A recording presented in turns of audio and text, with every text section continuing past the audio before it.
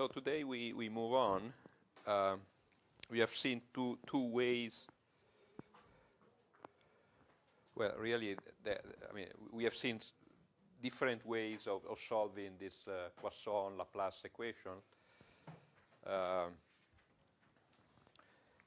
either by green functions or, I mean, still by green functions, but using the trick that you build the green function by putting these fake charges around outside the portion of space you are interested in. And then also, although briefly, in the case that you only have two-dimensional problems, that you can also exploit the fact that Riemann-Cauchy conditions for the analyticity of a function are indeed the Laplace equation in 2 dimensions. Okay, there are other ways of solving these equations, but we don't have time, and after all, I mean, you can find them if you are interested in the textbook. But these are the main techniques, and the only one that is left is solving the equation in a way by brute force, right? I mean, we have this equation. Let's consider just the Laplace equation, in which I put 0, so no charges, empty space. You want to find the potential satisfying Laplace equations with some boundary conditions, right? And of course, this is a highly non-trivial problem, because this is it's a complicated differential equation. I mean, it's not the harmonic oscillator, it's complicated. There are partial derivatives, and so how do you, but let's say I want to solve it nevertheless, and you know from something that we did in classical mechanics that your only chance to solve in a systematic manner this equation if you can separate the problem, right? That is that so this is a function, right, in space, in 3-dimensional space. So in Cartesian coordinates, let's start in Cartesian coordinates. It depends on x, y, and z. In general, you don't know. I mean, they mix it. I mean, it may be rather complicated. But if the solution separate in the product of a function only of one coordinate and the other like this, right? If your solution can be factorized or separate, I mean, this is a separation of variables. You understand, because it's not the most general solution, but let's assume that because of the geometry of the problem, this is correct. You can try and solve this equation by separation of variables, because you understand that if you assume this, then this equation, what is this equation in Cartesian coordinates? So Cartesian,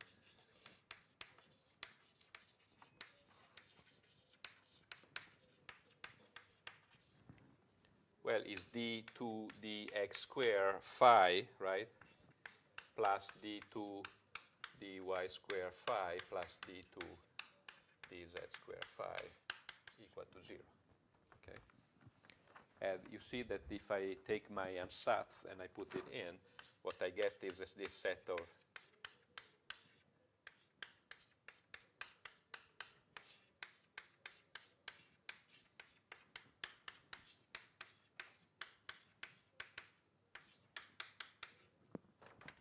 and because you're assuming that this only depends on x and this on y and z, the only solution is that you can have, if this is equal to some constant, this is equal to another constant, and the sum of these two constants cancel out the constant that this part must be equal to, right?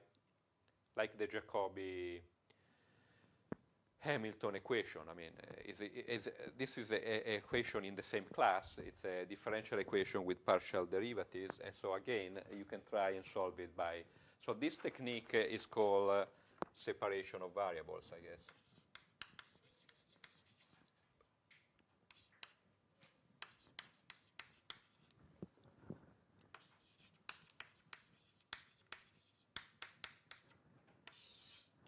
And is the last technique that we want to study and see. So as I said, for this to be true, this must be some constant. Let me put this equal to minus alpha square, this equal to minus beta square. So this function, I mean this derivative must be equal to this constant, this differential equation must be equal to this. You see that in this case, really, this partial can be written as a total derivative. And the same here, right? Because it only depends on one variable, so it doesn't, the total derivative is the same thing than and this one you know how to solve it. And of course the condition is that if you call this gamma square, right, the condition is that the sum, right, like this. So this is a constant, constant, constant. The sum of these constants gives you 0. Therefore, the sum of the square of alpha plus the square of beta, beta must be equal to that. Right? So you see, okay, we are on our way to solve the problem, because now it's much easier. I know the solution of this. In fact, these are exactly the same differential equation, and of course you know the solution of that, because it's just our old friend, the exponential function, right? So I can write that my solution phi of x, y, and z must be the product, right? Because this is an exponential, this is an exponential, this is an exponential, and this is the exponential with alpha at the exponent, right? So I have my solution must be plus or minus, because it doesn't matter, I alpha, right? And this is the part that only depends on x, times plus minus I, the beta for the y dependent, times plus or minus. And you see this is because here I have the minus, so the solution is the complex phase, but here I have the plus sign. So this is a solution that it's real. And also I know that gamma is the square root of the other two. So I can put this directly here, alpha square plus beta square z. So this is indeed the solution in Cartesian coordinates of my Laplace equations, and the only thing that you don't know about this is what these alpha and beta are, right? Because I just took two constants, and clearly the values of this alpha constant and this other constant must come from the boundary condition. Depending on the boundary condition that you require for this equation, right? You will get a different value for this alpha and beta constant. So, for instance, let's study the Laplace equation in this room. Right? What is? Why?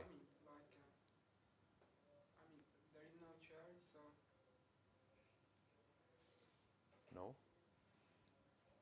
Okay, a boundary, if we impose the boundary condition, Yes. like the potential. No, yeah, we are studying the potential, not the electric field. On the walls. Yes? Is 0, then the trivial solution that satisfies this differential equation is 0. Yeah, okay, but there is a more interesting solution, I think. Let's see, just bear with me. No, it's not 0. It's not, otherwise, I mean, I wouldn't wasting your time to... No, I mean, it depends on the boundary conditions. It depends on the boundary conditions. But let's take the Laplace equation in this room. Let's assume that this room is a square. It's a cube, right? Something like this with the z, I call y and x. So it's well, now I'm not very right. So this is the room. It's a cube. We put the axis on one edge of the cube. So it's a cube, so I guess this side here is A, and so on. So let's say we study this. with the boundary condition that the potential vanishes at the boundaries, right? Just, I mean, you can put a value, but that's, so you see that, so my boundary condition is that my potential vanishes at the boundary. So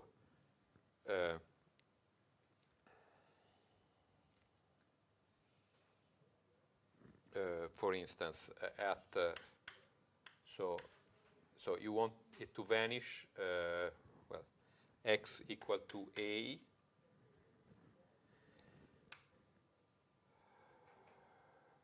No, okay, let's make it a little more interesting. Otherwise, let's put that it is some value here. Let's study a more general case. So on top here, I put that is some potential v, right? That of course depends only on x and y, something like this. And instead, I take it that vanishes on the other faces, like this. Phi equal to 0, where at x equal to a and y, so this is this face here, and y equal to a or b. We can take a cube or like this room that is not a cube. Or this, they can be equal. Let's keep it different so that it's even more. And also phi equal to 0 at the origin. Okay. Let's see if this is what I.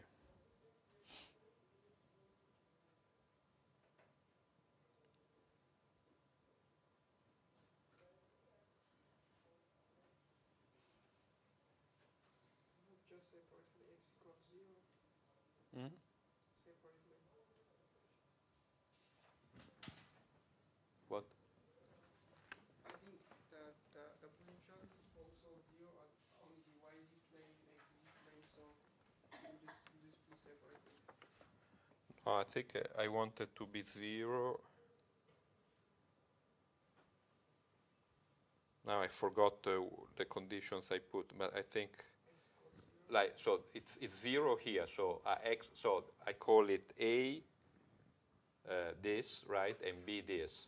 So it's a box. So I put it equal to 0, x equal to a. Okay, so that means here and here. Okay, so this is this condition. And now I forgot why, but let's do. I also put it equal to 0 here at the origin. Well, I mean, I can pick the boundary condition I want. Now I forgot why. A few weeks ago I decided this was interesting. But okay, so you understand. I fix these boundary conditions, and I want to find the general solution. Clearly, the boundaries conditions are going to impose conditions on these coefficients. It's a little bit like a Schrödinger equation, right? In fact, Schrödinger equation is an example of a differential equation like this. So you see that for the potential to vanish at x, y, and z equal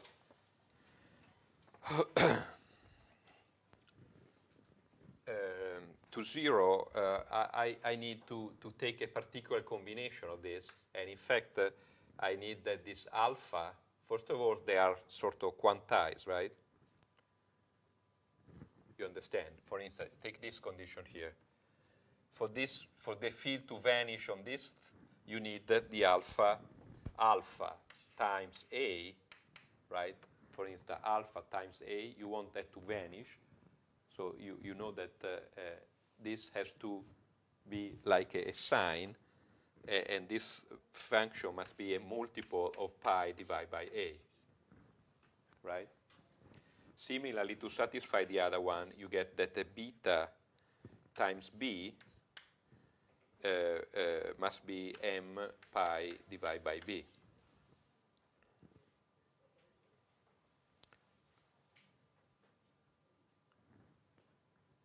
So you see I mean, you can put a sort of an index here because only if you have alpha that must be this, sorry, like this. So as I said, alpha must be a multiple of pi divided by a. Beta must be another multiple where n, m must be 1, 2, 3 or minus. And therefore, gamma itself, must be, it depends on both these two integer number, m and n, and must be pi divided by the square root, multiplied by the square root of n squared divided by a squared plus m squared divided by b squared, right?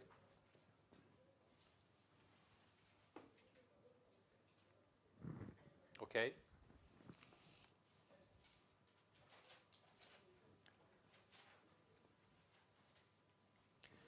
And you see, because of this condition, now I remember why I put this, because then you see, as I said, you have to take, I mean, here you can have various linear combination of the exponential, but if you want those combinations to vanish in 0, you have to take the sign, or the hyperbolic sign.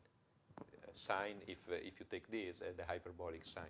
So in other words, you can write now your solution as a function of x, y, and z is going to be a product of a sine for this part here, sine of what? Of this alpha n times x. Then you have this part here that I have to take the combination that vanishes there. So again, I have to take a sine, beta m y.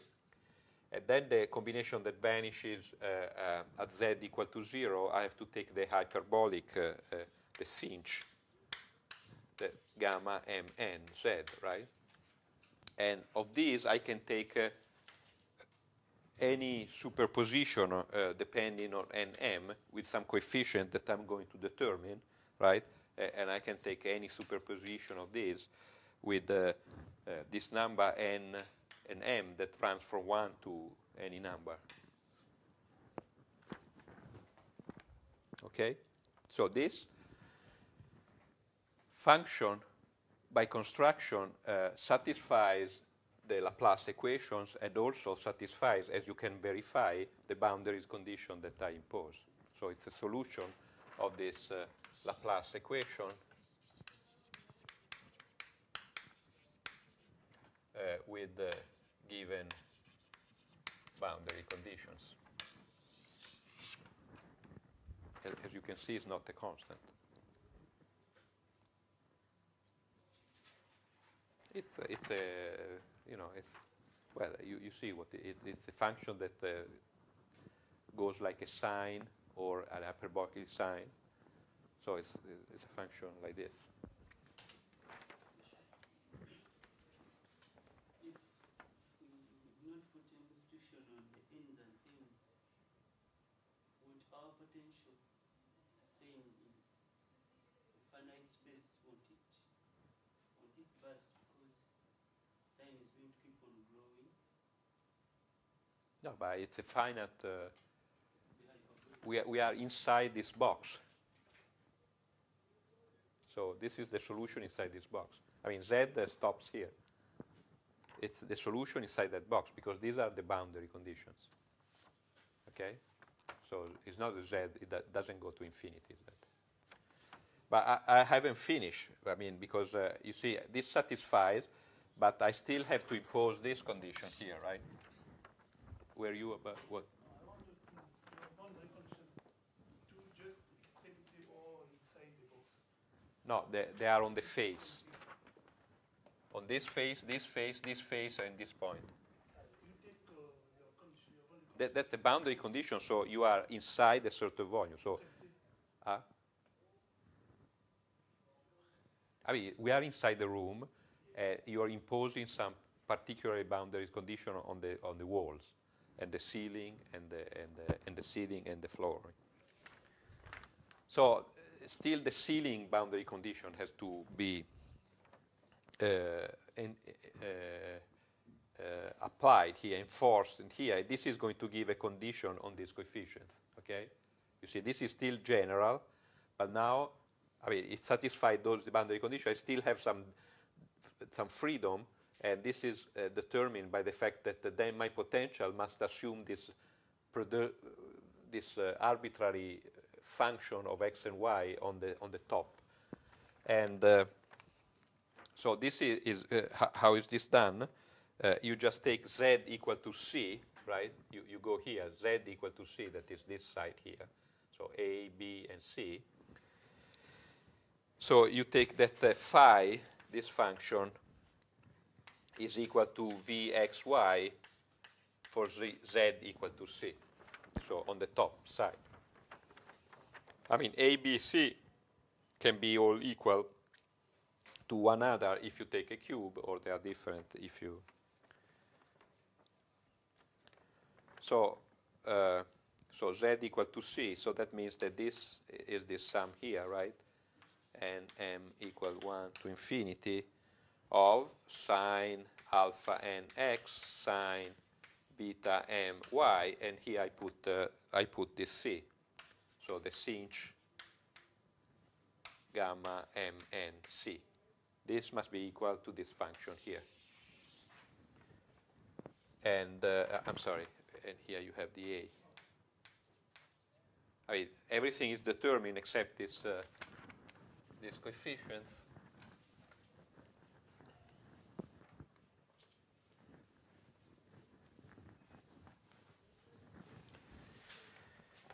So you use the usual trick. This is an infinite sum. I mean, so you can sort of use the integral, right? Replace the integral on the other side, and then the value of this a n m n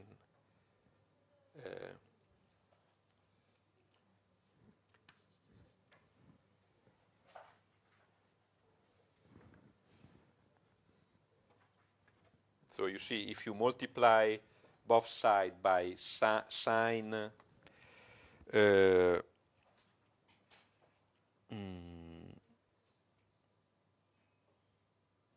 by sine alpha m and sine beta n, right? And then you integrate. I mean, they will give 0 unless they hit this number. So you integrate from 0 to a. So you get, by normalizing, you get ab. This one is just nothing. It's just a constant now, right? Because you put c, so you get the sinh of gamma m n c. And here you get the integral from, say, 0 and a in dx, the integral from 0 and b. You get this potential, vxy, and the sine of alpha, alpha m x sine beta n y, integrated dy. Okay?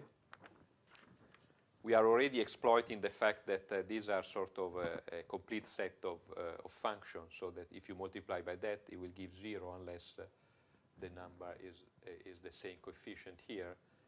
So if I give you this function, now this is always true. This fixes this coefficient in front of the general solution. And if you then say this is equal to x plus y or whatever it is, then you do this integral and you get this coefficient, and then you have the general solution. Okay?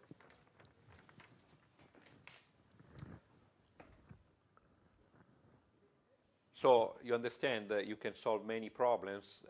Already here is a class, so you can just, all the possible problems in which you vary the value you put on top, and you just do this integral and you get the various solutions. Or you can change also the boundaries condition in a more complicated manner, and you will get a more complicated results. But rather than doing that, let's study a more interesting, in a way,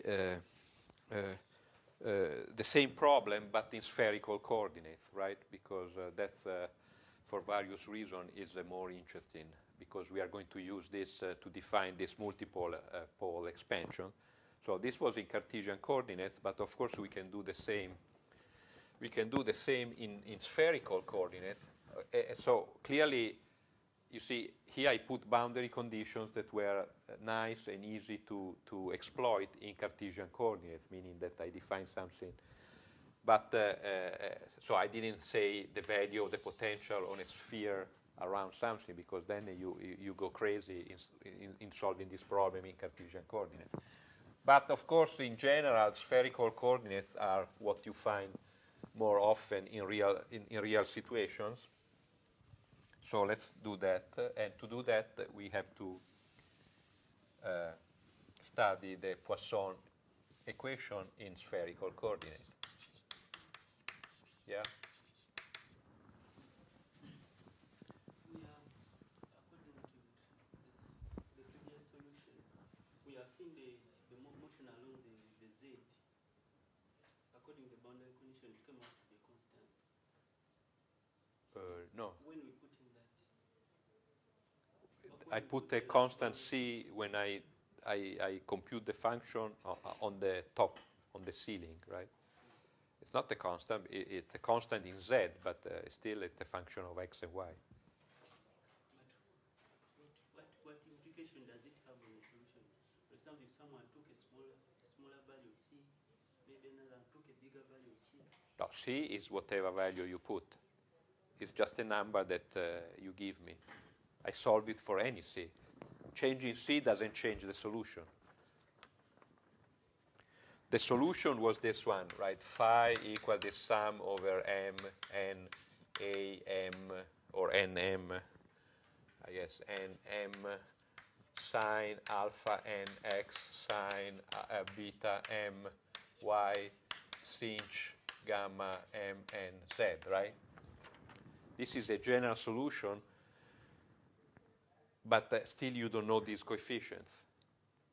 Because I use sort of these two sides, but not the top side. Now, if I want this function to take that special value as z, so I want that phi for z equal to, I don't know, c is equal to a certain function v of x and y, then I fix these coefficients as I show you.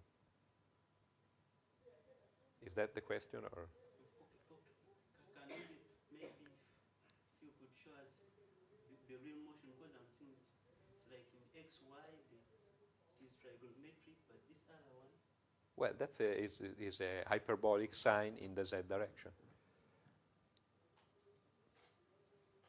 It's a product of these three functions. I'm not sure I understand the question. This is a product of these three functions. I'm not sure I even see this function. I mean, it's complicated.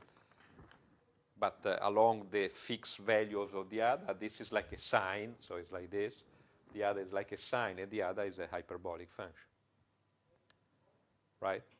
But you see, it's a superposition of an infinite number of these sine and hyperbolic sine. And the weight of each of these, so the weight of the one where alpha n is equal to pi over a, the one that sine is 2 pi over a, this depends on the value you want the function to assume there. So by imposing that, I fix the relative weights of all these combinations. It's like the Fourier transform. I mean, in fact, it's essentially similar to the Fourier transform. You have a function represented by the infinite sum of elementary functions, and the weight of each of these elementary functions in the total function defines which is the function that you are describing.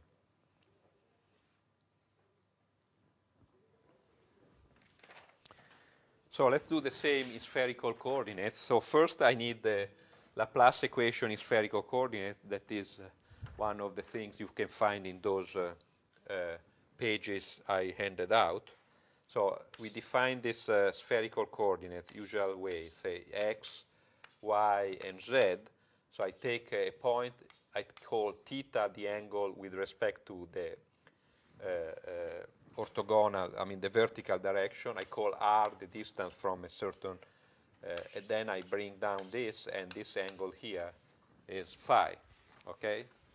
So I have theta, r, and phi. And in this coordinate, the Laplace equation is 1 over r d2 dr square of r phi plus 1 over r square sine theta. Is that right? Or is r sine?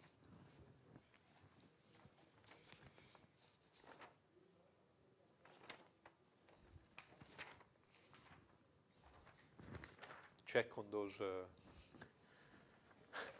I forgot. I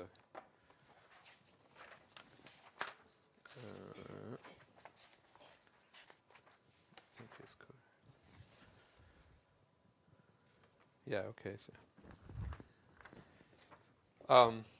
the theta of sine theta d phi d theta plus 1 over now the square of the sine d2 phi d phi square theta equal to 0.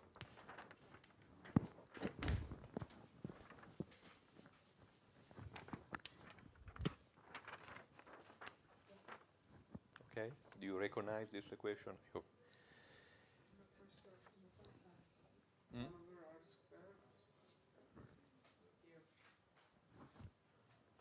It's a r square. No, but here is written, you see, I took Yeah, it. but okay. I think it's okay like this, right? Because it's okay also like this. Because then phi, so I call, again, I have to assume that it factorizes, that you can separate the variable. So I take u over r, so this is u.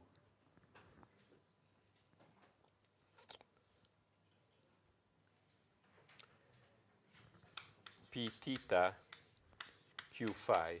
So let's assume again that you can separate your variables, and let's take this form, and you see that then you plug in here, let's see, and then you see that first of all the 1, so maybe let's put it here, 1 over q, so you multiply, you try this solution, then you divide by this, so this term here, you must have that 1 over big Q, that is the function depending on phi, d2, so this term here, q, divided by d phi square. This again must be a constant, and in particular, let's call it minus m square, like before, it was alpha. Okay. Then if this is true, then the remaining function, angular function p, must satisfy. Let's see if it's true. This equation here. So you take this part here, sine of theta dp d theta plus, well, some constant that for reasons that will become clear in a second, I call L plus 1, L times L plus 1, minus the effect of this, that is minus m square, right? This remaining sine square theta. So times p, this must vanish. Okay, is that clear what I'm doing, or? I take this, I plug it into the equation. Now, then I look, you see, I have the only part that depends on phi is this, I call it BQ, so it goes here. Then I assume that this part gives a constant, so then I plug the constant in here. Everything that depends on theta is in here, right? With two constants that I call L and M here. So this is just a constant, but for reasons that will become clear in a second, I can split it in L times L plus 1. If you remember your quantum mechanics, you already know why that comes from. And then, okay, if this is true and that is true, then for this equation to be satisfied, I also need that the second derivative of this function u of r, okay, with respect to r, minus this part minus L plus 1 divide by r square, right, times u, also this must vanish. So these three are equivalent to this equation under the assumption that the solution can be separated in the product of three functions, each of one depending only on one variable. So that's the reason why a partial derivative becomes a total derivative. Okay? But I'm sure you have already seen this in quantum mechanics, right? So we can go quickly. Why are you laughing? I mean, this is like hundreds of times. The hydrogen atom is solved in this way, right? And they knew how to solve it because they have solved this before. I mean, Schrödinger and company has solved the Laplace equations many times, so they knew what to do.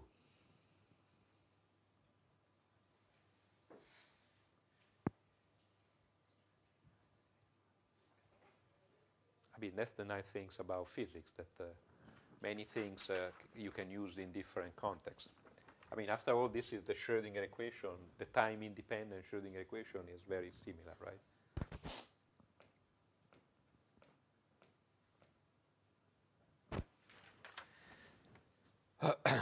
So I can replace. So now I can study this this set of equations, and I can, in general, again. I mean, for instance, this one is rather simple, right? This looks like looks what, like the motion in the gravitational field of classical mechanics. Clearly, this, if I have a function, so let's put it here. If I have a function u of r that is just like some constant a, again, the constant is going to be determined by the boundary condition, but let's just discuss in general. It's just a function of positive powers of the radius, or like this, right? Mm? What do you mean the other way? No. I think let me try it this way. And this should be a solution, right? Because that increases the power. Yeah, I think no, I think it's correct. Usually, this, if you remember. So let me take this. Then how about P? Now P,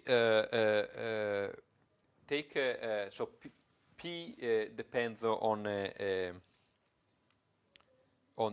variable theta, but usually it's written, so usually the cosine of this variable theta is called x.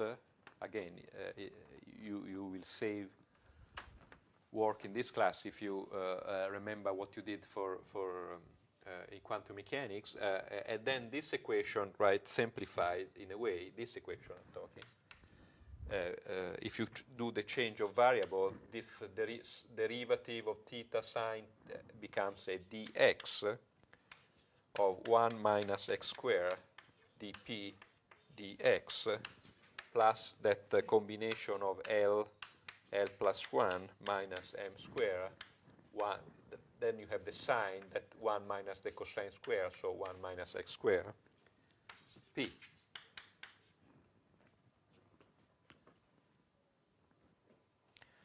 So this p, the p, so okay, this is a differential equation. This one I knew how to solve it. This one I know how to solve it, but it's a little more complicated, and it's sufficiently complicated that it got a name. This is called the generalized Legendre equation, the same Legendre that we already met. And do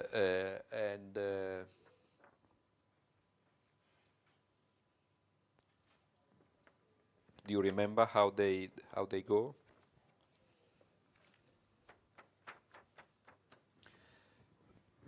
Do you or you don't? Did you study this function or not? Yes. So, okay, so just tell me. I mean, why is called generalize? So what is generalized here? Is this guy here, right?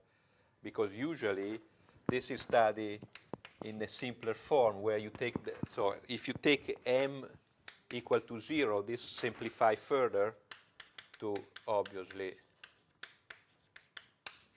just this term here, right? And I don't know what is the name of this. I guess it's the Legendre equation, not the generalized. And this one has a solution, this famous Legendre polynomial that you see they have an index L that takes into account this, this coefficient. And then they depend on the cosine of theta. So they are function of the cosine of theta that I call x. And then they are identified by the particular value you give to this L, okay? And they are just polynomial, so they are called the polynomial Legendre. For instance, L equal to 0, right? This is the simplest case. You don't even have this term. So what is the solution? Then you have a very simple equation there, because the P0 of x is equal to just it's just a constant. In particular, if you normalize that with the usual rule, it's just 1. And P1, so if you take L equal to 1, so I don't know, L equal to 1, right? So you have that, you check, it's just x. And then you keep on going. P2x, with the appropriate normalization always, is 1/2 3x squared minus 1. And you can keep on going very long time because you have an infinite number of those things. Okay, so I assume that you are familiar then with this stuff, that you have used it many times in solving problems, I don't know, in quantum mechanics, but this is the place where they come in.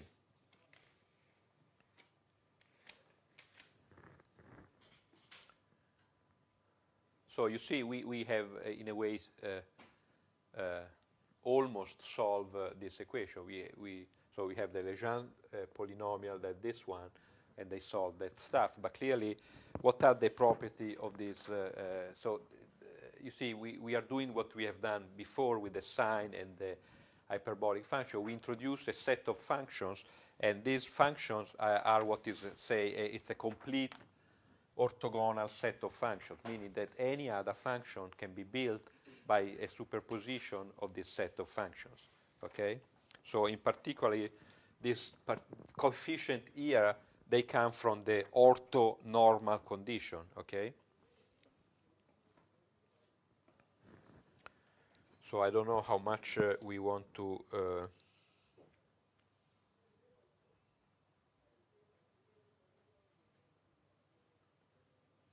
probably not much.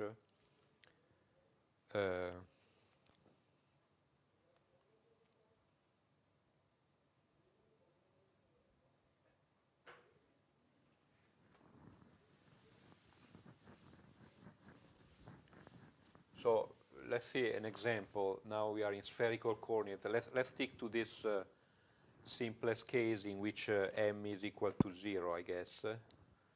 So this is, what is the symmetry here? You have a azimuthal symmetry, right? There is no dependence on the azimuthal angle, right? So your solution, so m is equal to 0, so the solution does not depend on the phi angle. This is azimuthal angle. So my potential is just a function of r, and so m equal to 0. So I have this azimuthal symmetry. Okay, it's like a spherical symmetry with no dependence on.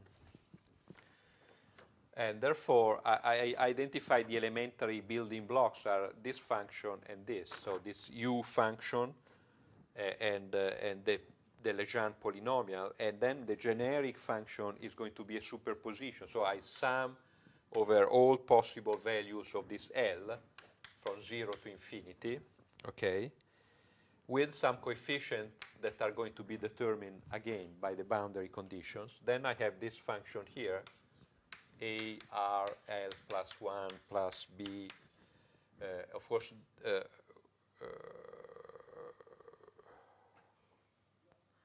fact, maybe it's better to write it like this. These two depend on L, okay, and you sum over all the L, and then here you have your polynomial depending on the cosine of theta. So that's the generic solution. Let's fix some boundary condition. Again, I'm doing the same I did before. For instance, I take that phi, phi of r, so on a sphere of radius a, okay, is equal to some function.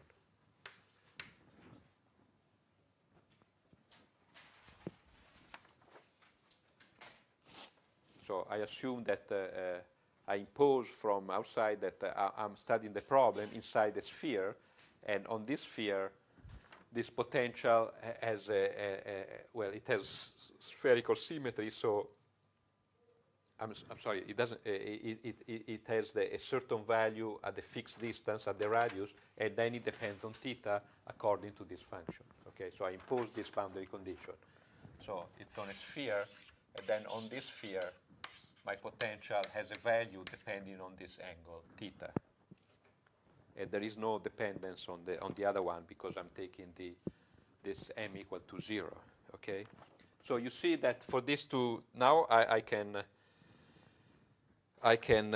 determine the coefficients. But first of all, I want this solution to be finite for r equal to 0 at the center, for instance, right? I don't want. So this term is not there. Therefore, I get that it must be a sum from L to L equal to 0 to infinity, or only this part here. So A, L, R, L plus 1, P, L cosine of theta. And then you do the same that we did. You integrate this, you multiply by the other polynomial, and you will get the coefficients that you want, okay? So you see it works the same way. How about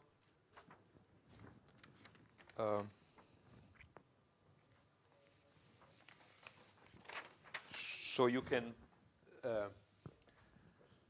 The fact that we have an identical symmetry means that It does not depend on phi. in fact, this function is our old function or is a new one? No, this is the most general function in which there is no dependence on phi. So in a second, I'm going to write the most general in which there is a dependence on phi. I just did this because it's simpler, but in a second, I'm going to reintroduce the full function, the one that also depends on phi. It will add some phi dependence. And you already know that when you also have that, this Legendre polynomial becomes this, how it's called, spherical harmonics, right? How did you call them? Spherical harmonics. Okay. So when you reintroduce, well, okay, I'll do it in a second. First, I want to. So then you multiply both sides. So this thing must be equal to v of theta when r is equal to a. Then you multiply both sides by PL prime, you integrate, and you get the value of these coefficients, okay? Exactly as before. This is the generic technique. So before we move to, let me give you two exercises, two simple exercises about these orthonormal functions.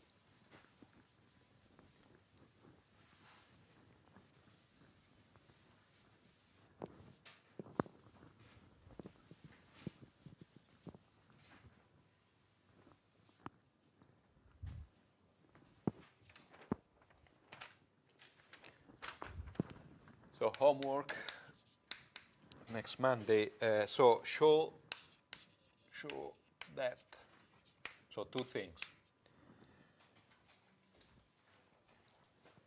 So first, I want, in a way, to rederive this Legendre polynomial. So how can you do that? So take the space of function quadratically integrable in a certain interval.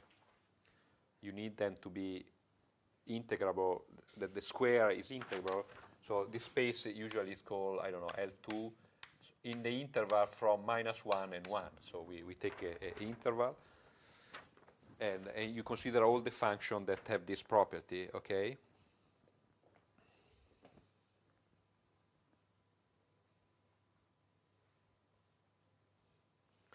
So first you should show that the set of all polynomials, so x to the n, with n equal to 0, 1, and so on. So this the set of all polynomials is linearly independent with respect to the scalar product, where the scalar product is the integration, as I did. So you introduce a scalar product here, two functions that are this polynomial, okay? You integrate in this interval, -1 plus 1, with the usual rule that, okay, here they are real, but you can define it.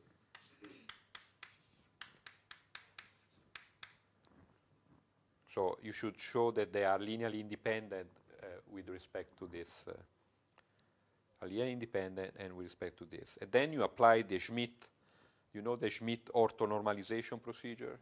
You do. Otherwise you go on Wikipedia. And so verify that this set of polynomial satisfy this. It's very simple. Then you apply this Schmidt orthonormalization procedure and you write the first few.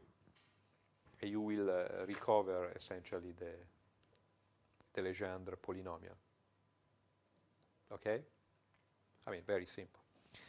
And then you can do the same with the function. Instead of polynomial, consider the function e to the I m phi, where m takes value positive and negative, so it's z, I guess is called that minus plus number.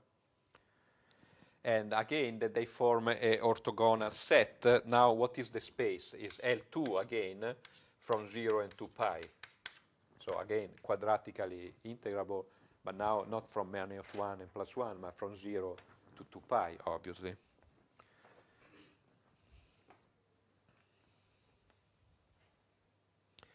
And then check if they are normalized. Are they properly normalized?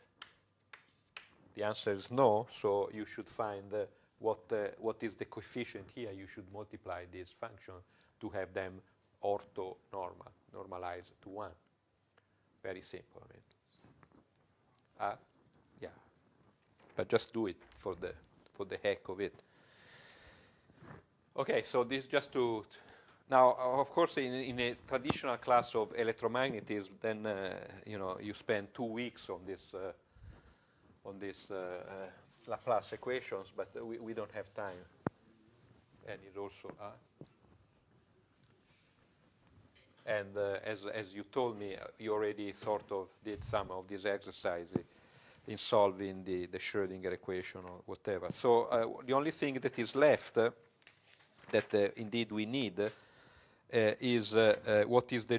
So we discussed this Legendre polynomial. What happened when m is different from 0? So when your problem, your function, does indeed depend on phi, the third variable. Okay, so let me just state the result. Then you have to solve the full set of 3 equations. You have to plug in back the third equation that we sort of forgot. But that equation that unfortunately I erased, the one for Q, was very simple, yeah, because it was again an exponential, like before. Yes? The you're talking about the homework or the homework? No, you just take, I define the function e to the I phi And the product is like before. You take the integral from 0 to pi of this. So compute that integral and verify that you should get 1 or 0, right? You are not going to get 1 or 0. You are going to get a number, so you have to divide by the square of the number. Then you get that indeed they give you the delta, the Kronecker symbol, right? That is the definition of orthonormal. Okay. So let me just, so the Legendre polynomial now that we use, they were just a function of x, and then depending on the value of L, the constant, you had a different combination of this polynomial. But now they also depend on M because of that things. And when you plug in the proper normalization, again, so it's going to have a polynomial that is going to depend on L, but also of M, like it was here. Unfortunately, so you remember, right? There was a term. Should I rewrite it, or well, you have it in your? So it's not going to depend only on L, but there is also a part that is M squared divided by. You remember? So this is a solution of dx 1 minus x squared dp dx plus, before it was just L times L plus 1, but now you also have this M squared divided by 1 minus x squared. So this is P Lm of x equal to 0, P Lm x. So these functions here are solution of this more complicated equation. And also, you are going to have the piece that comes from the big Q, so you are going to multiply this by e to the I call it m phi. So that's the set of function. And when you check for the fact, as you will check in your exercise, for those to be, well, they are orthogonal, but to be normal, you have to multiply by the square root of 2L plus 1 divided by 4 pi, 2L plus 1, and then L minus m factorial L plus m factorial. But this is just from the normality. And this combination, so this properly normalized product of exponential and generalized Legendre polynomial is called y, Lm theta phi. And I guess these are the spherical harmonics that you already know. But this way, I mean, this is the way they came about.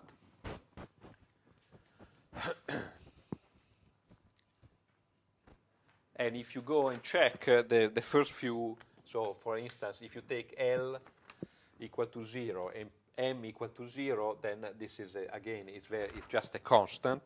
And if you plug in the proper normalization, you get that this constant is, as before, the 1 over the square root of 4 pi. That is just the normalization of this. But then you can keep on going. The 1, 1 is, I guess, in this 3 a pi sine theta e to the I phi, y 1, 0, 3 over 4 pi, the cosine of theta, and then, you know, you can keep on going and you get all of them. Or you find them in many books. So, why are they useful? Because now I can write the generic solution. So the generic potential solution of the Neumann equation in spherical coordinate, right? So it's r, theta, and phi is a big superposition of all these functions, right? So you have L that goes from 0 to infinity. Then M, if you remember, can only go from minus L to plus L, right? And then you have the part that depends on R that I wrote and then erased. You remember it was A. Now this constant depends on L and M. RL plus B L M R minus L plus 1.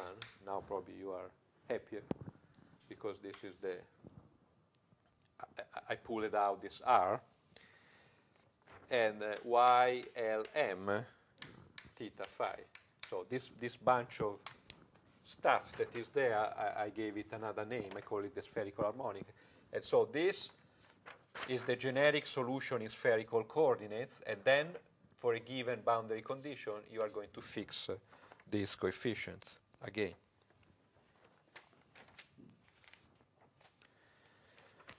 So again, I'm not sure we really want to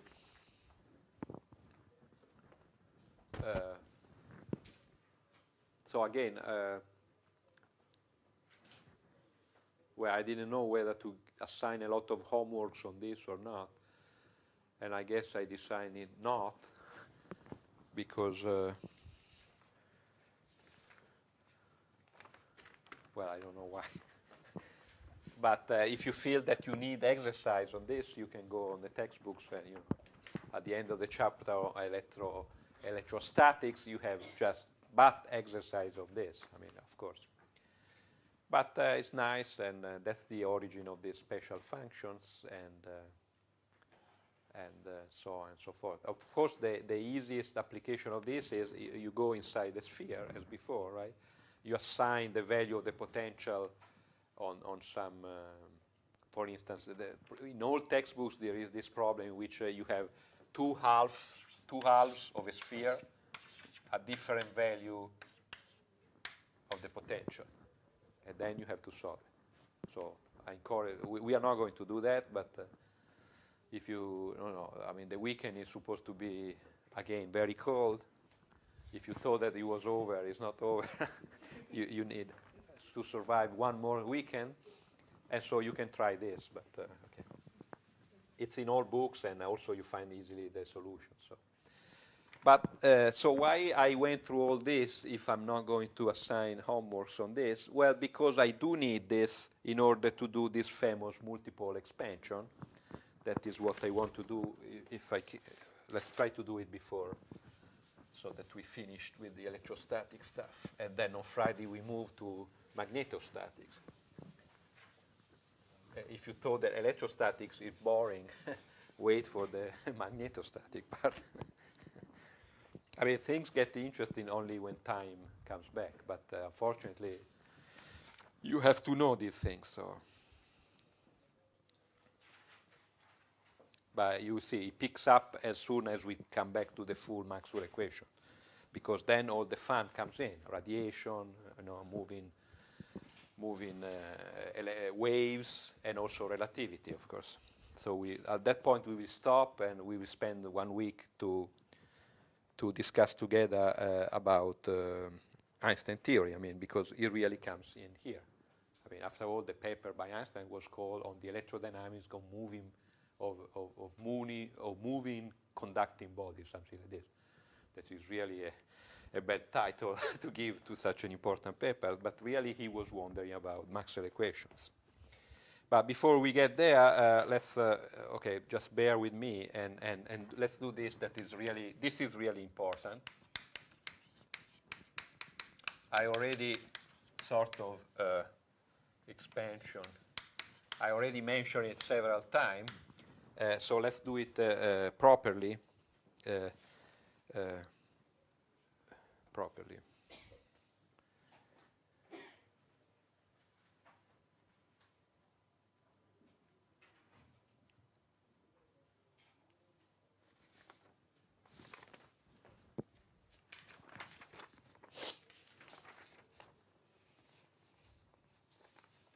So again, we write the generic.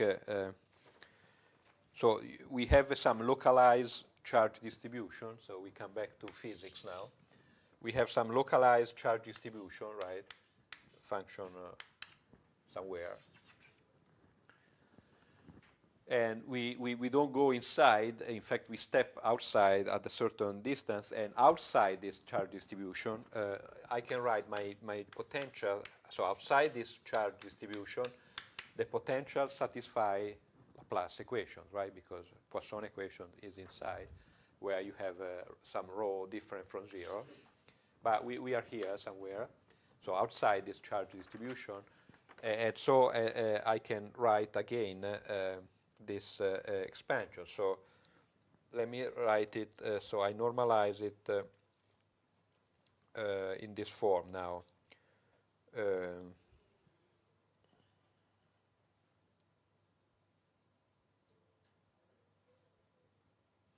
So I put this famous 4 pi epsilon naught because I want to. So I can always multiply a constant in front of what I wrote before, and I multiply this because when I solve the Poisson equation, I know that the potential is going to get this. Then I had this sum for L from 0 to infinity, right? And then M that goes from minus L plus L. Then I had that some constant that now I pick to be this. Okay, so then I have some coefficient. Now you remember I had the part going like R and a part going like 1 over R. And now I'm studying this potential of a finite charge distribution, so it's a reasonable boundary conditions at the infinity that you have 0 potential, right? Because, I mean, it's a finite distribution. If I go far away, it's like it shouldn't be there. So I only pick, so I take some coefficient that I call B before, but now I call Q because this is the standard notation for this. These are going to be the coefficient in the multiple expansion. These are going to be the multiples. So let me call it now Q, what I called B before. And then I had this Y, Lm, this spherical harmonics, right? And I'm taking only the part that goes like R, L plus 1. So the other one, I throw it away by using the boundary conditions, okay? So instead of having 2 sets of coefficients, the fact that I impose the potential to vanish like one of some, like, at least like R, 1 over R, halves the number of coefficients, okay? So this is slightly, these numbers here are slightly different as before, I guess, because I'm shifting, okay, I'm shifting some of this, okay.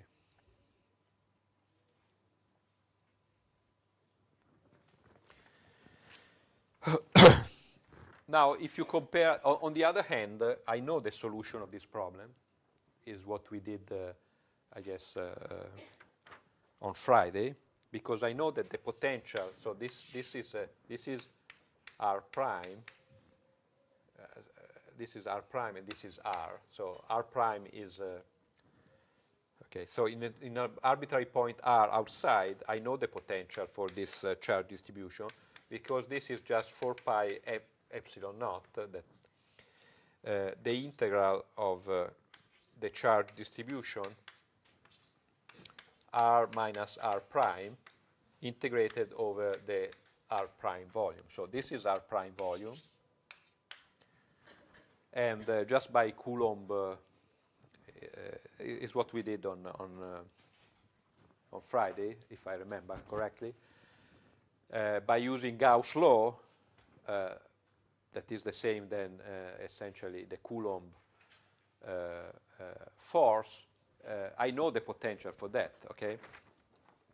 So I can try to map these two solutions and fix these coefficients, right? This is what I want to do. And you see that what is the relation between these two is the fact that if you look at this function, R minus R prime, right? This is, again, is a function that can be described by a superposition of these spherical coordinates, right? In fact, this function is exactly 4 pi, the sum from L to 0 to infinity of L minus m to m of 1 over 2L plus 1. Then you have these things depending on which one is larger. So usually it's like R prime L, R L plus 1, assuming that R is larger than R prime. And then you have a product of this, a product of the spherical harmonics, right? I mean, the spherical harmonics are a complete orthonormal set, so you can expand any function on that basis, and so I guess this is the result. So this potential here that we derive from Gauss' law, now I can plug in this expansion in spherical harmonics inside the integral, and I get 1 over epsilon naught, the 4 pi simplified is 4 pi, and then I get this sum over L and m, I mean this double sum, 1 over 2L plus 1. Then I get, you see, I have to do the integral. I mean, this is the integral over volume. Here I have the dependence of the angular variables, and here I have the dependence on the radii. So here I get an integral of this spherical harmonic Lm of theta prime phi prime, right? So primes are variables describing the position inside the volume. Unprime is just, okay. So here I have to keep this, this R prime L, and that multiplies the charge density R prime, okay. This is the integral over R prime. So these were the prime, and these are prime. So this was theta prime, phi prime. This is theta and phi. These theta and phi are the angles of the position of R, not of R prime that I'm integrating over. So you can pull those outside the integral, and you get this y Lm of theta phi divided by this R that is not integrated over because it's telling me where I am in space outside the charge distribution. Okay?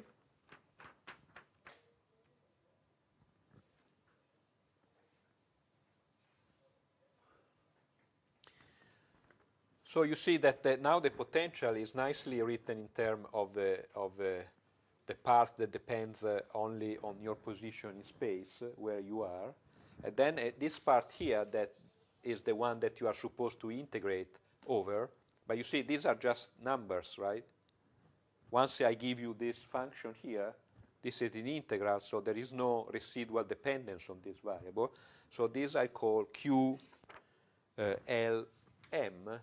These are this QLM, you see.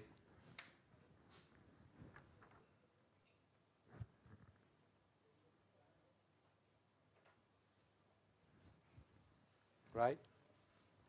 So I've computed this QLM that were the coefficients of this generic expansion by using the solution that I knew from Coulomb's force law for the field, for the potential outside the charge distribution. Okay? So this, is this clear, or?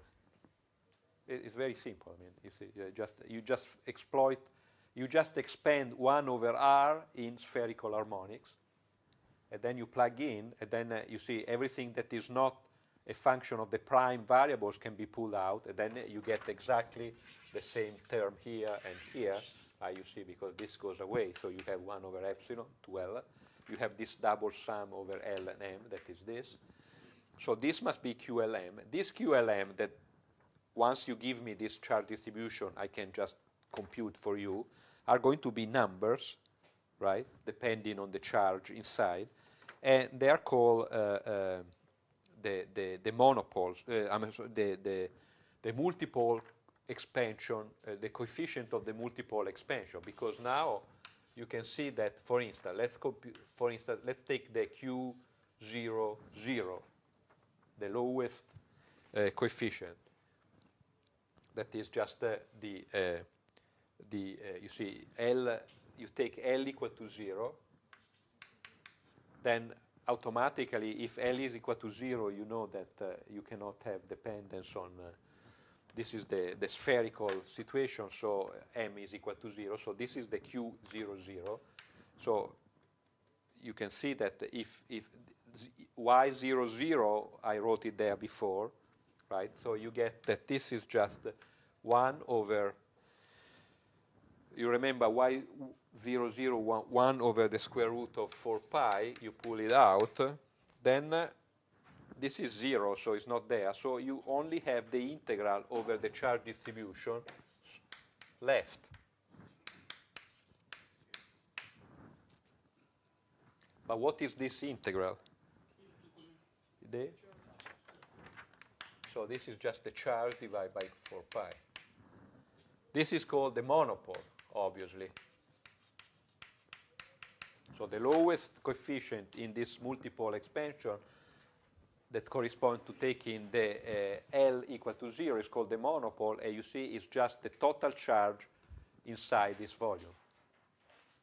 So if you have some charge, you go very far away. In fact, you don't see, at that point, you don't even see the shape of this charge distribution. But what you see is just a field. This is the leading term, you see. It's leading term because you see it's not suppressed by powers of that. What you see is just the total charge of this object. You don't resolve the structure. Maybe it's complicated. You know, you have some charge here, some other charge here. But you only see the total charge, and this is the leading term. Now, if the total charge of this charge distribution happen to be 0, then you have 0. Right? For instance, if you, well, okay. But, however, you may also have situation in which the total charge, for instance, the dipole things that we study on Monday, right? That if you look from far away, what is the total charge of the dipole? It's 0, so it has no monopole term.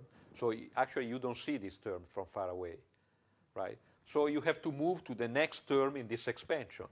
The dipole is there, but it's not in the monopole. In fact, it's the next term. The dipole is the next term. That is when I take Q. Well, actually, you take L equal to 1. So this was L. If you take L equal to 1, this is called the dipole term. It's the next term in this expansion, right? And you see, now, because L is equal to 1, you actually have two possibilities, right? You can have the Q, 1, 1, right? You take L equal 1, also M equal to 1. Or you can take L equal to 1 and M equal to 0. So you have two terms, the Q11 and the Q10. Again, you plug the explicit expression for the spherical harmonics in here, and you see that the Q11 is minus, so you get that coefficient that I wrote before, that, and then you have the integral, but the integral now, you see, you have you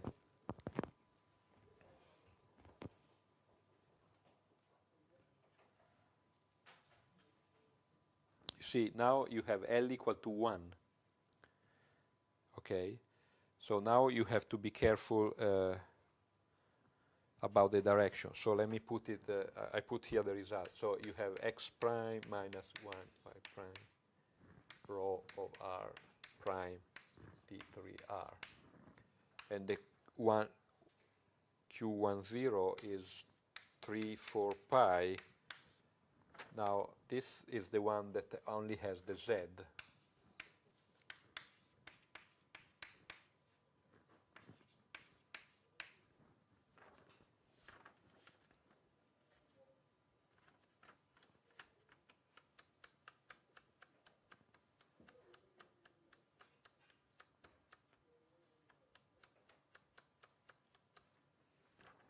Maybe you verify that, I mean, as an exercise.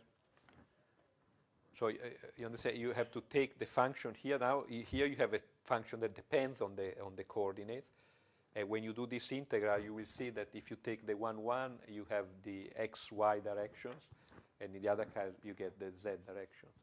Actually, these are combination. If you remember how we define if you define P, you may remember the dipole moment to be the integral over r prime, rho r prime d3 over the volume, right? Because this was well, we define it for single charges, right? But you understand this is the generalization for a continuous distribution of charge. Then you see that this term up here is minus 3 over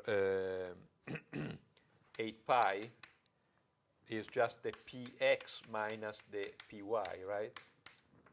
And this one here is just 3 over 4 pi square root of the pz. So indeed, these coefficients are what we called before the dipole moment.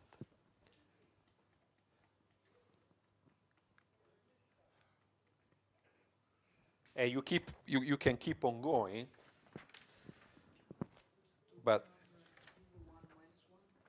yeah,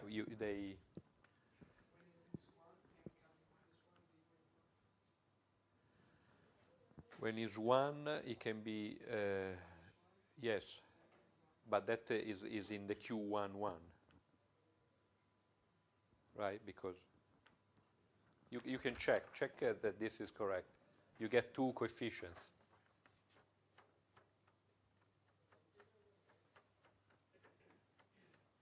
I mean, this is just QLM, so you get the one, M then can be up to 1, so you get 0 and 1. Here you sum, but here you just have the L and M. But check that you get this, when you plug in, you get the dipole moment. So what is the next term in this expansion?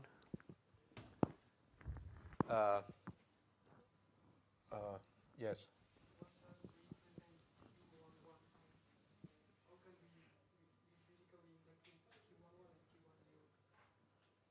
Well, Q11, I wrote it here. This is the physical interpretation. These are the components of the electric dipole moment in the xy direction. And this is the component in the z direction. So, for instance, if you had these 2 charges as we discussed on Friday, you get 0 for the monopole, but of course the L equal 1 dipole moment is different from 0, and you get the result that, in fact, if you plug then back here, you get exactly the potential that we compute together.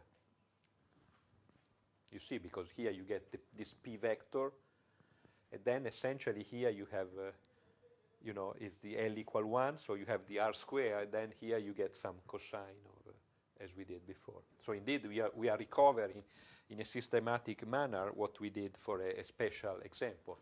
So since we are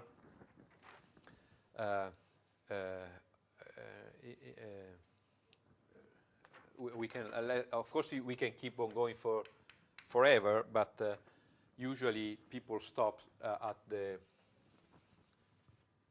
well, this is at the next that is L. So we did L equal to 0, L equal 1. So the next one is L equal to 2. This is called the quadrupole.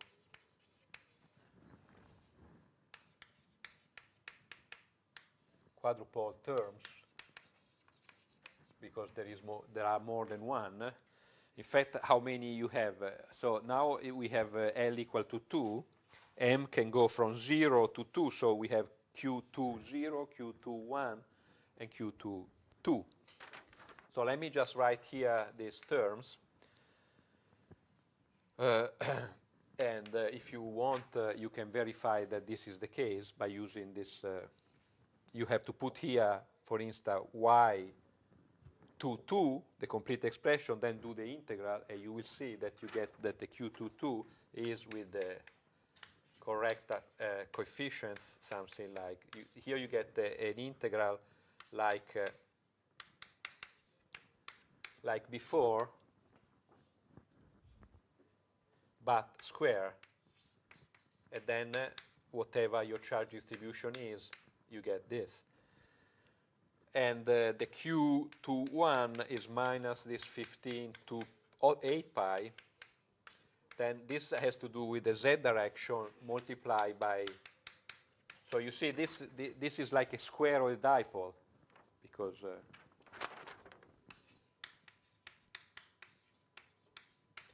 and finally the Q20 is 1/2 phi divided by 4 pi square root. This has to do with the z direction, and it should be something like this.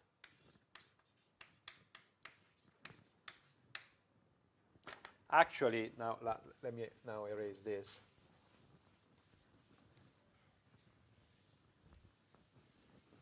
All these terms can be, as here I collect this using the dipole vector, dipole moment. Here I can collect this by introducing a quadrupole moment tensor that usually is indicated by BQ. Okay, it's a Qij equals. We already met this in classical mechanics. That was the yeah. So you see, useful concept always return, or maybe it's the other way around, that we tend to use whatever we have found over and over. So if you introduce this, that is the quadruple.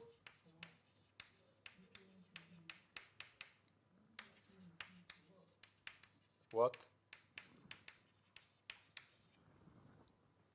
I want to understand that you said the rest of because So it has nothing to do with me. no, you said something that Okay. D'accord. I want to. I'm asking you. Okay. What this is in classical mechanics? Why? This is in classical mechanics. What we can call this? How we can call this? But you remember, you were here. No. You forget. Okay. This was the momentum of inertia, right? Well, you see, this is nice. This is a tensor that quantifies some distribution, right? And you see, before here you had the density of mass, and that was quantify how the mass was distributed. Now you have a charge density, so this is quantify how the charges are distributed. So the idea is not very different. And if you introduce this, then you can write this coefficient as I did here, right? As combination of the dipole moment. Those are combination of the quadrupole moment components, and it's a little bit complicated, but let me just write it here. So you see here you have the Q. This could be a nice exercise, but I mean you can do it, but we are not going to do it together because it's kind of boring. And this, so I put here the result, and then you can check it on your own time.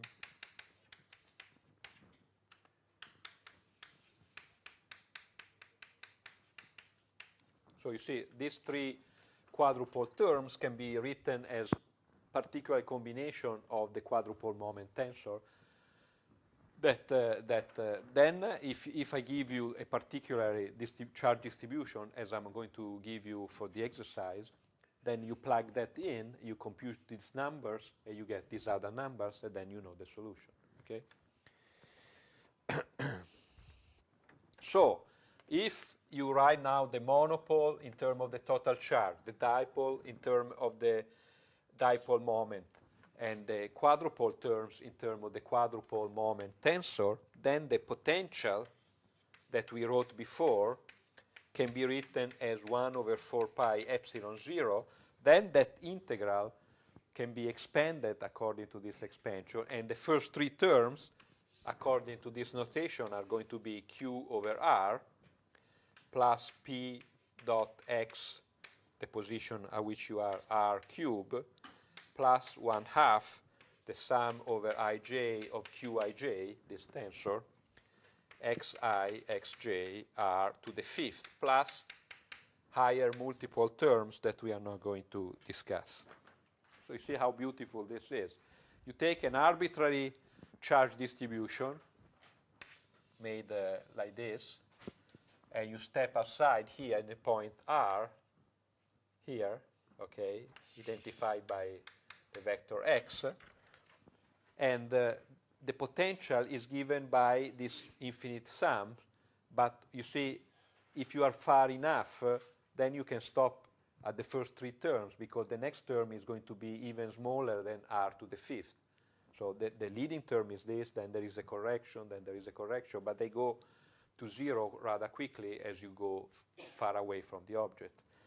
And you see, so you have the monopole that tells you what is the total charge in here, but you don't know how this charge is distributed.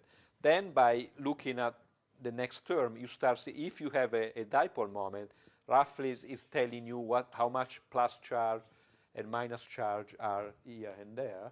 And then the quadrupole is really telling more detail how this charge is distributed, and so on and so forth. You learn more and more as you resolve more and more of these terms. In most cases, the first two may be sufficient, but you understand that, say you have a charge distribution that has total charge 0, then this is gone. Say a neutral object, but it's not is neutral, but it has a little bit of charge here, a little bit of charge there, right? But maybe this charge is not plus minus, so it has no dipole moment. It's just it's distributed in such a way that also the dipole moment is 0. Then the first term you'll see is the quadrupole, and so on and so forth.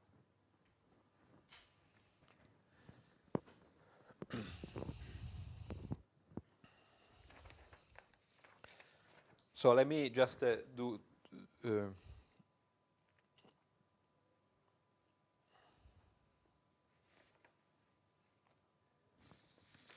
So let me just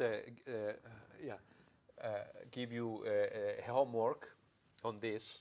So now you have all this beautiful formalism, and the only thing you need to know is the charge distribution.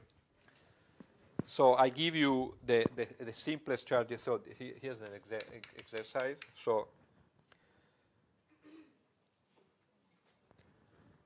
let's assume that, I mean, this and this, we saw it in detail, right? Because we compute, well, this is just Coulomb. And then on Friday, we computed this. If you have two charges, point charges, plus and minus, then you get this term, right? How about this term? So take this charge distribution. So you have like two dipoles. So this is Z, this is Y, and this is X. And you have one positive charge plus E here, one negative charge here. Let's put it all at A, distance A. And then you have another dipole moment, but in the direction X, with a plus E and minus E, still at the distance A. Okay, so you have four charges distributed like this. So what is the charge distribution of this charge distribution? What is the charge density of this charge distribution? Well, we can use our friend, the Dirac function. So you see they are in the xy plane, so you have a delta z, right? So it's 0 outside the plane identified by z equal to 0. And then you have these charges. So you have one charge in what? In dx, delta x, that multiplies, so I guess I should dy minus a plus the other charge in, right? So these two charges here. And then you have two more charges that are where y is equal to 0, and then you have x minus a plus bx plus a, right?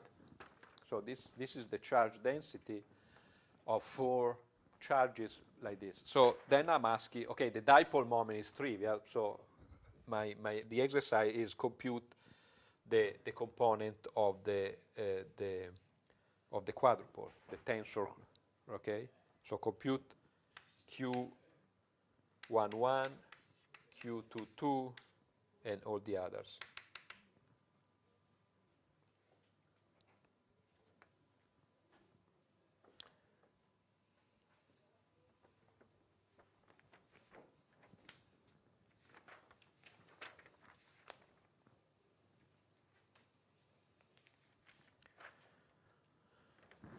and that we solve on Monday. So that's a nice application of, I mean, it's the simplest application of this.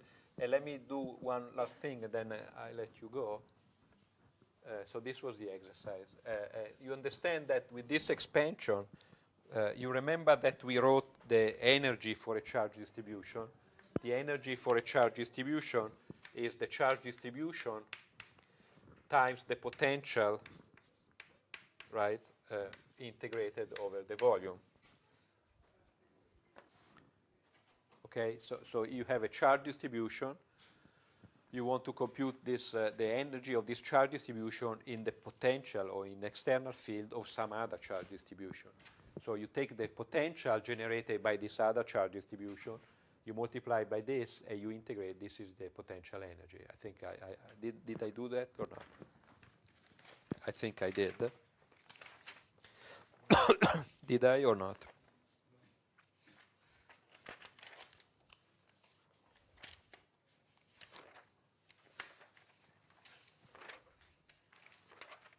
Okay, well, if I didn't, no, I did, I think. Yes, I did.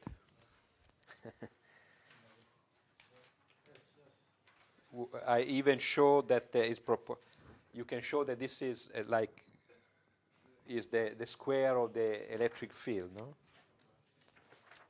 Did I do that or not? Yes? Somewhere, some. Well, if I didn't, then okay, that's it. This is the energy of. And the only thing I wanted to say is that now this potential, right? I can do the same sort of Taylor expansion. That is, this is a potential in 0 plus r prime dot the gradient of the potential in 0, right? Plus 1/2 the sum over ij from, say, 1 and 3 of xi, xj, 1 and 3 because I have 3 x, y, and z, d2, dxi, dxj of phi computed in 0, and so on and so forth. So I'm doing the Taylor series for this potential. You see, it's like it's the reciprocal of what we did there in a way, and then I can see that the potential, the energy, you see, first you have the first term.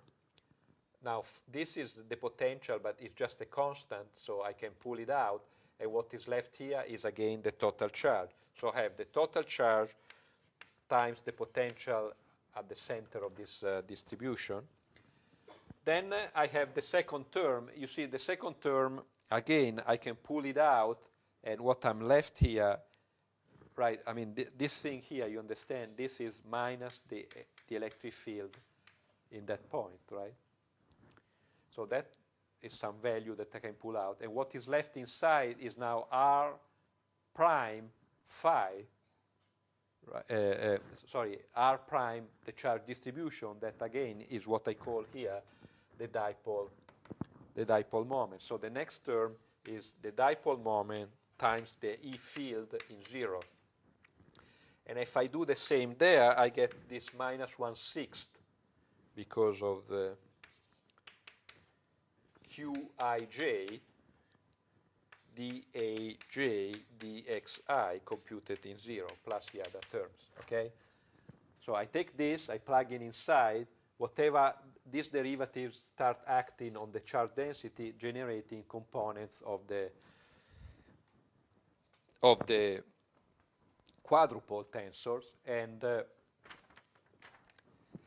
if you put everything together, you get this term. So you see the energy of a charge distribution in an external electric field is given again by sort of a monopole term, that is the total charge of that time the potential, sort of the average potential, that is the potential in a given point. The next correction is a sort of the dipole of that charge distribution times the field. And if you keep going, you get, you see, the quadruple time derivatives of the electric field. So also the potential, say, if you ask what is the energy of some weird charge distribution in some external electric field, then again, you can do the same expansion, and you have a leading term that is the total charge by the average potential. Then you have terms, if you have a dipole moment, you have extra term, and they are proportionally to the derivative of the potential, so to the electric field. And the quadrupole is proportional to the second derivative of the potential, that is the derivative of the electric field. So, okay, so if the electric field is constant, this gives 0, okay? Like if the electric field, that is, if the potential is constant, this gives 0, and you only have this term. Okay.